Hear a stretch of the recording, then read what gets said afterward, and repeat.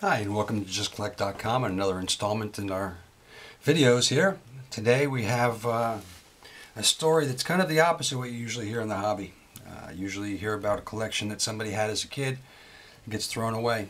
Today's collection is a 1941 play ball that was collected by a gentleman back in the day of issue.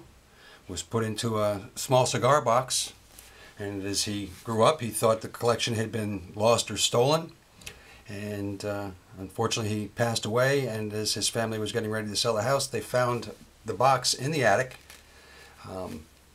Included nearly 70 play balls, all in fantastic shape, basically in X condition and better.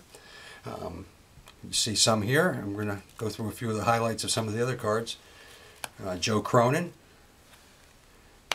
Dom the Little Professor DiMaggio, Dutch Leonard, Red Ruffing, Lefty Gomez, Hank Greenberg, a couple cards of Jimmie Foxx, Hall of Famer Mel Ott as well, a couple cards of Pee Wee Reese, again great condition on these, and then the two big cards in the set are Ted Williams and Joe DiMaggio.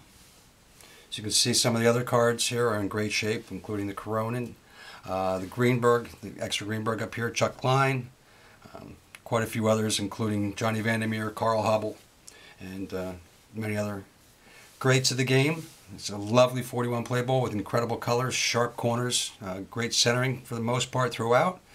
And I hope you enjoyed seeing it. We were absolutely ecstatic to be able to buy it, and look for these to be graded soon and coming to Just Collect auctions as soon as they're back.